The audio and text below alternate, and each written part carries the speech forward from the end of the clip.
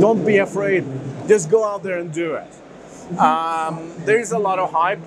A lot of people think that you need to be this accomplished hacker, that you need to break stuff in order to get into this. That's not true. It helps to understand how things are built so that you can demonstrate it by breaking. But you don't need to know how to break if you know how to build. Security is much more than just hacking stuff.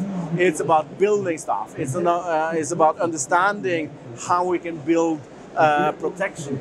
It's about understanding and analyzing what the adversaries are doing to get behind our or under our skin. So we need a lot of different kinds of resources, not only hackers. So the most important thing is don't stop.